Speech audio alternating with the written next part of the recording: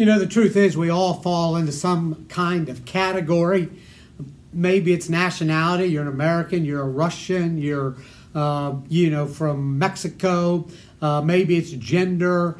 Maybe it's the area of the country that you live in. There are all these categories. But you know, the Bible teaches that you fall into one of three categories. That's what the Bible teaches. Well, welcome. My name is Mike Rippey. I'm the lead pastor at Evangel Church in Montgomery. I'm so glad that you joined me for this edition of the Fire Bible Study. Now, a lot of you are regular and a part of this. Welcome back. Get your notes out. We're going to be on lesson number 4. This is premiering on January the 26th, 2022.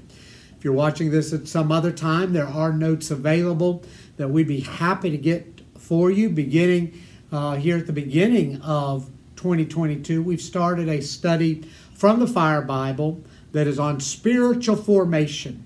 You know, New Year we like to get our body into form, take off some of that excess weight we put on over Thanksgiving and Christmas, and we want to do certain other things physically and health-wise, well as spiritually. I thought it'd be a great time to try and get our spirit man, our spirit woman, if you would, into a biblical formation, into the kind of form that God wants for us. So that's what we've been doing and will continue to do for the first several months of 2022. So welcome. Let's jump right into it. The Bible says there's 3 kinds of people. 3 kinds of people. Now, you're one of these. So this is going to be important for every one of us that are listening and studying tonight. Take your notes, get a pen or pencil out. Let's jump right into it tonight. 3 kinds of people. 1 Corinthians chapter 2, verse 14. The man without the Spirit does not accept the things that come from the Spirit of God, for they're foolishness to him, and he cannot understand them, because they are spiritually discerned. The spiritual man makes judgments about all things, but he himself is not subject to any man's judgment. A couple categories there. The Bible is going to give us 3. So let's look at them. The basic categories divides human beings, not male and female, not Jew or Greek, not bond or slave, or free or slave, as the Scripture teaches, because we're all one at the foot of the cross of Calvary. That's for believers or Christians. But we're talking about 3 categories of people on planet Earth right now. Here's the first one. Write it in your notes. Those who do not have a relationship with God. Those who do not have a relationship with God. There's a second group. Those that have accepted God's forgiveness and have a personal, write that word personal, relationship with Him. Ideally, these believers are completely submitted. Write that word into your notes. Completely submitted to God, and with His help, resist the pull of human nature toward sin.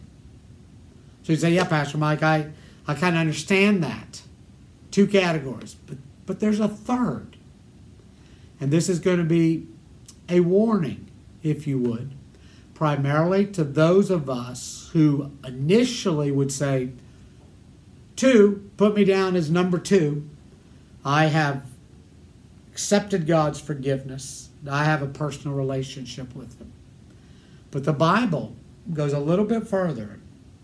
However, number 3, in the last group, the Bible does draw a distinction among those that have committed their lives to Christ and those that continue, write these 2 words in, follow their own desires. Follow their own desires. So for the next total Bible study time of 30 minutes from beginning to end, we're going to look at what we might call worldly Christians. Now, they don't think they're worldly, but what does the Scripture have to say? And those that would walk that fine line dangerously expose themselves to the pull of the enemy, the pull away from God. My father used to have a saying, he used it in a lot of different ways: get in, get out, or get run over. In fact, I think it was the title of one of his great messages when he was an evangelist: get in, get out, or get run over. That's what we're really going to be looking at tonight.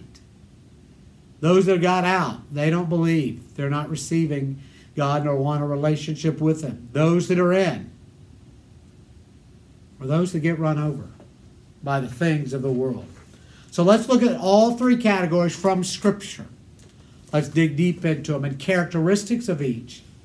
And at the end of these next few moments, I hope you can say with confidence, I'm in category 2. That's my prayer for everyone. Whether you've never received the Lord, that you move into that category, or if you've been flirting with category 3, you sincerely and steadfastly move back to category 2. I'm going to just show you my hand right now. That's what I hope for all of us. So here's the natural, the unspiritual man or woman. Number 1, the natural unspiritual person has not been spiritually renewed. Write that word in your notes. Or born again. That hasn't happened. John 3:3 in reply, Jesus declared, I tell you the truth, no one can see the kingdom of God unless he is, circle the words, born again. So the natural and spiritual man or woman has not been born again. Number 2, they're controlled by natural instincts. 2 Peter chapter 2 and verse 12, but these men blaspheme in matters they do not understand. They are like brute beasts, creatures of instinct, born only to be caught and destroyed, and like beasts, they too will perish. Now, if you find yourself in category 1, God lovingly is telling you the truth right there. Letter A, this person does not have the Holy Spirit living within him, but lives under Satan's rule and influence. All right? So there's no, oh, I love the big guy upstairs, but you live your own life. Romans 8 and 9, you, however, are controlled not by the sinful nature, but by the Spirit, if the Spirit of God lives in you. And if anyone does not have the Spirit of Christ, he does not belong to Christ. Acts chapter 26 and 18. To open their eyes and turn them from darkness to light and from the power of Satan to God, so that they may receive forgiveness of sins and place among those who are sanctified by faith in me. I pray that that's where you are placed. And I hope our time together tonight, if you're in category 1, will encourage you to take those steps. Letter B, natural and spiritual people continue to be a slave. We don't like that word, but write it down. Slave to his or her own passions, limitations, and desires. So the final 2 fill-ins are passions and desires. All of us lived among them at one time, gratifying the cravings of our sinful nature. Every one of us that's watching, participating in this Bible study, we've all been there. And following his own desires and thoughts. Like the rest, we were nature of objects of wrath. We all were in that place. And any of you that are there right now, tonight can be the most important life of your night. Stick with us for the next few minutes. Letter C, these people prefer friendship with the world's system. We as believers want to develop friendships with people in the world, the individual, not the pattern of the world. But these people prefer friendships with the world and the ways of the world instead of friendship with God, making them enemies of God. You adulterous people, James 4:4 says, don't you know that friendship with the world is hatred toward God? Anyone who chooses to be a friend of the world becomes an enemy of God. And then letter C, those that are in category 1, you don't have a relationship with God through His Son, Jesus Christ. The natural, unspiritual person rejects the ways of God and does not understand who God is and how He works.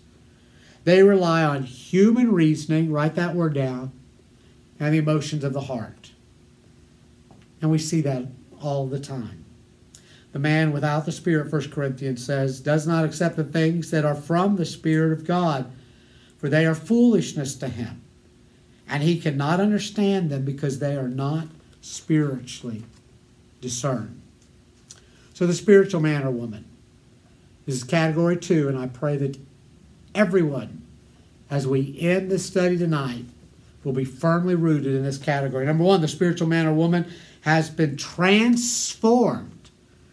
You don't just have a name written down on some membership roll someplace. You haven't just walked an aisle or lifted your hand. You've been transformed through a personal faith in relationship with Jesus Christ. And now the Holy Spirit lives, there's your fill-in, within me. You, however, are controlled not by the sinful nature, Romans 8 and 9, but by the Spirit. If the Spirit of God lives in you, and if anyone does not have the Spirit of God, he does not belong to Christ. And the Spirit of him who raised Jesus from the dead is living in you. He who raised Christ from the dead will also give life to your mortal bodies through the Spirit who lives in you. So letter A. This person, write this in there, is spiritually minded and understands the truth about God. That truth that God has given and made available to all who receive the Spirit. 2 Corinthians chapter 2. I want you to read that on your own. Mark that. Come back to it. Letter B. He or she lives by the Holy Spirit's guidance. By the Holy Spirit's guidance. Well, what about the Word? Well, the Holy Spirit always lines with the Word. Always. Those who live according to the sinful nature have their minds set on what that nature desires. But those who live in accordance with the Spirit, that's those in category 2, have their mind set on what the Spirit desires. His guidance. So I say, Galatians 5:16, live by the Spirit, and you will not gratify the desires of the sinful nature. Letter C, because of the power, write that word in there, of the Holy Spirit living within the renewed man or woman, they are able to resist ungodly, destructive desires and overcome the influence, write that word in there, of their sinful nature. Your sinful nature is still there. So how is it defeated?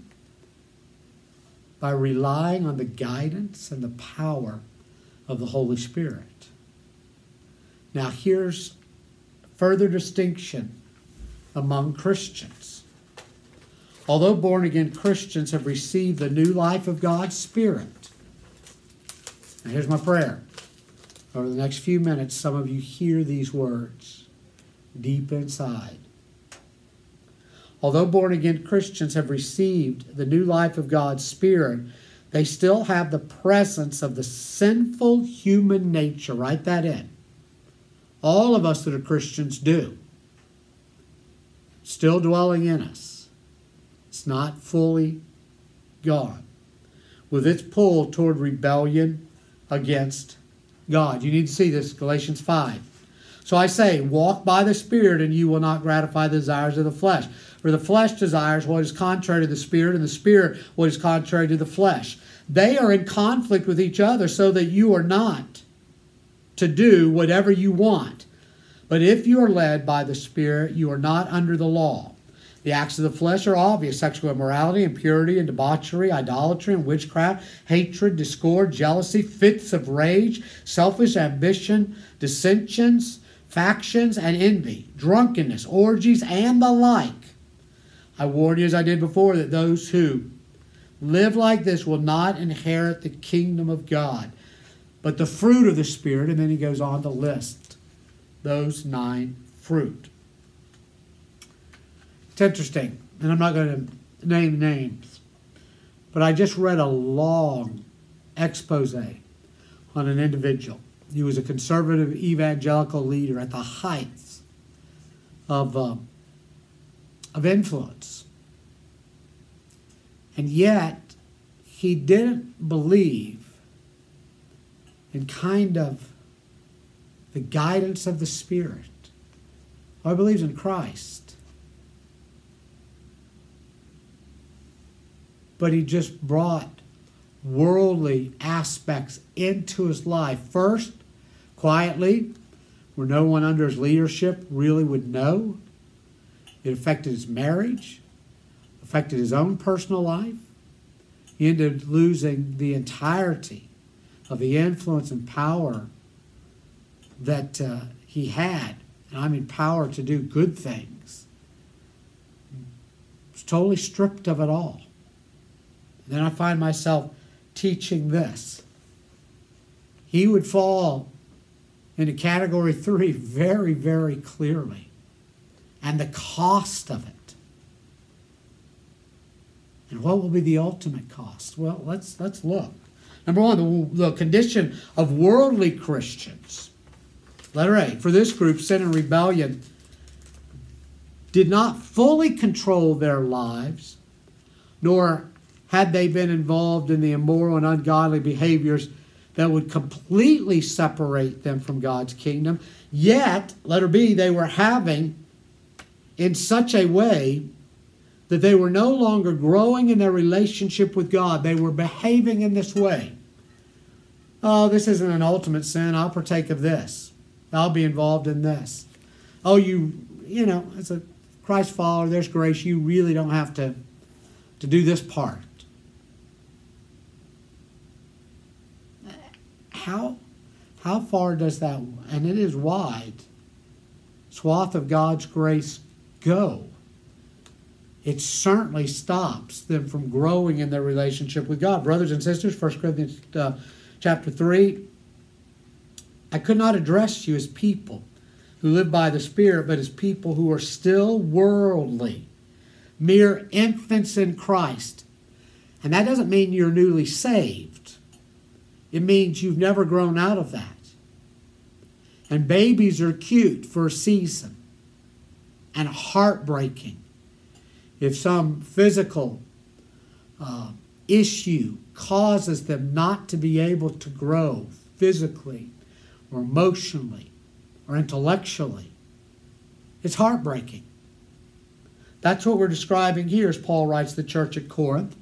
They were a church, but they were found with such worldliness, sexual activity, drunkenness, degrading, if you will, the Lord's Supper, all of those things. Mere infants in Christ. I gave you milk, not solid food, for you were not ready for it. Indeed, you're still not ready. Number 2, the dangers for worldly Christians. Letter A, these worldly Corinthian Christians were in danger of being influenced to abandon their devotion to Christ. There's the ultimate concern. Paul writes back in a second letter to them, for I am afraid that just as Eve was deceived by the serpent's cunning, your minds may somehow be led astray from your sincere, pure devotion to Christ. He's saying you can walk away from Christ. He don't want that for them, and I don't want that for you. Number 3, the warnings to worldly Christians. Letter A, worldly Christians must realize that they are in danger of losing their faith if they are unwilling to turn from all that displeases God. This isn't legalism. This is I love God, and because of that, I want to live the way He wants me to live. Do not be deceived. God cannot be mocked. A man reaps what he sows. Whatever he sows to please their flesh, from the flesh will reap destruction. That's exactly what happened to this gentleman and his family. Whoever sows to please the Spirit, from the Spirit will reap eternal life. Let us not become weary in doing good, for at the proper time we will reap a harvest if we do not give up. Do not give up what? By the power of the Holy Spirit doing the right thing. Letter B, they must understand that it is impossible to fully participate in God's plan and purpose while giving in to the influence of Satan and the world. Matthew chapter 6. No one can serve 2 masters. Either you'll hate the one and love the other, or you'll be devoted to the one and despise the other. You cannot serve both God and money. Now that's really more than money. It's a spirit of mammon. By accepting the help and power of the Holy Spirit, they can purify themselves from everything that contaminates body and spirit, perfecting holiness and reverence from God. I want you to circle that entire statement. accepting the help, submitting to the help and power of the Holy Spirit. That's the key. Therefore, since we have these promises, dear friends, let us purify ourselves from everything that contaminates body and spirit, perfecting holiness out of reverence, not out of legalism, not out of some harsh commandment, but out of holiness, out of reverence. We want to live lives that are holy. This is a very sobering teaching from Scripture, one that some won't address because of a theological viewpoint that, well, once you're saved and you've accepted Christ, you can't be drawn away to the world to the point of not having a relationship with Jesus anymore. I would beg to differ. I think the Scripture clearly shows us. And my prayer, oh yes, if you're in category 1, receive the love and forgiveness, the acceptance, the invitation to be part of the family from Jesus. Read in your Bible, Romans 10, 9 and 10. Here's what it says: if you'll believe in your heart and you'll confess with your mouth who Jesus is, which is the Son of God, you're going to be saved. Romans 10:13, whoever calls on the name of the Lord will be saved. So those of you that honestly would say, okay, Pastor Mike, I'm in category 1, that can change right now. Those of you that have received Jesus as Lord and Savior, but this has been a wake-up call tonight, would you come back? It's interesting. Jesus spoke to the 7 churches throughout Asia Minor at the time. He spoke to the church at Ephesus. And he says, you've left your first love. That first love was their love and devotion to Jesus. They began to be worldly. They were checking off all the boxes as far as their church life. But he said, repent. Go back and do your first works of love, devotion. What's that? Love Jesus with all your heart, mind, soul, and spirit. Surrender to the guidance and direction of the Holy Spirit when he says, don't go there. Don't go there. Don't partake of that. Then don't partake. Purify yourselves from this world that will contaminate us. Be holy out of reverence, love, awe for the God that loves you. My prayer is if you're in category 3, tonight was an on-time word directly to your heart. I pray those that have ears to hear what the Spirit would say would respond. If I can help, if Evangel can help in any regard, know that we're here to do just that. I pray that this has been challenging and yet ultimately encouraging and life transforming. And until we study again together, may God bless you, and may we all be category 2 as we've studied it tonight. God bless you. I love you.